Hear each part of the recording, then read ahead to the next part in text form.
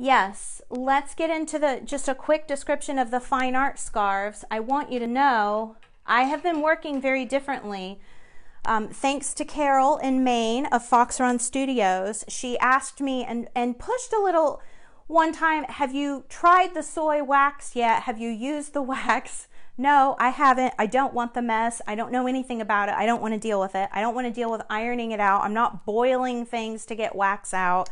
I'm not dealing with it. And then she, no. If you use soy wax, it'll wash out. Oh, well, I don't know any. Okay, I'm going to research. So I started researching, and she was so sweet. When I asked her via Instagram Messenger, I have some questions. I think I want to try soy wax. And she said, do you have time to chat? And we video chatted.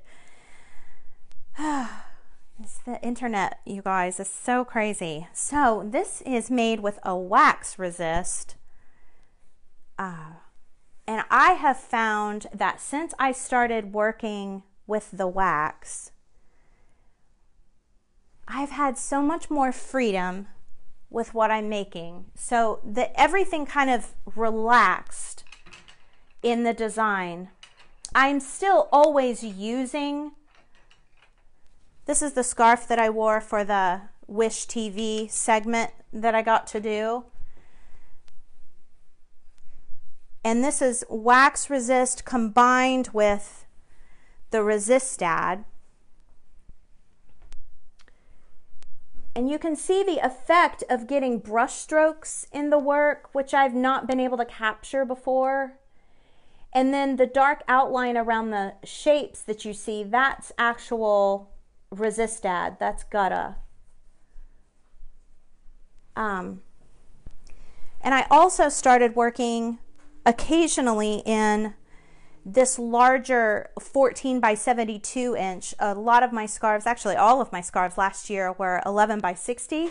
These are 14 by 72, and I started doing that just because I myself, when I was wearing it, I wanted a little bit more length. And I'm afraid to put it on. I'm afraid I'm going to brush against this microphone and hurt your ears, but let me try to avoid the microphone.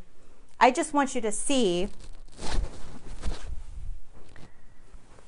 Sorry if that's bothering the microphone. I want you to see how long it is, because it's a great value. You're getting more silk. I'm painting more silk surface for you, and trying to keep that fine art scarf price sort of in line with it is a wearable piece of art, y'all.